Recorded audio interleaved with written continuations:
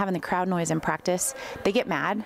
We can talk about it. You know, things happen and they can't hear. They run the wrong play because they can't hear, and we can talk about it, and we're able to work through all the kind of negatives that go along with not being able to hear and kind of the adversity of that. The Boerne girls basketball team is preparing for a loud environment in the Alamo Dome in big board sports.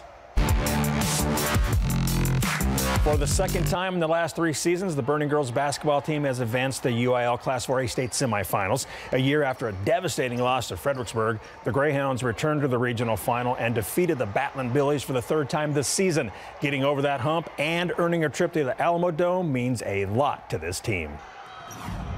I thought about that the last 365 days, but it was just nice to know that we overcame that, and it was really hard, but we did it. There was definitely some relief, just because, you know, they're a good team. They're a good team. We've played them 3 times, and not only are they a good team, but there's a lot of antics that go into the game, especially with the crowd and the rivalry and just outside stuff besides the game. And now we can really just play. Having to play them 3 times in district, I mean, they're top 5 team in the state.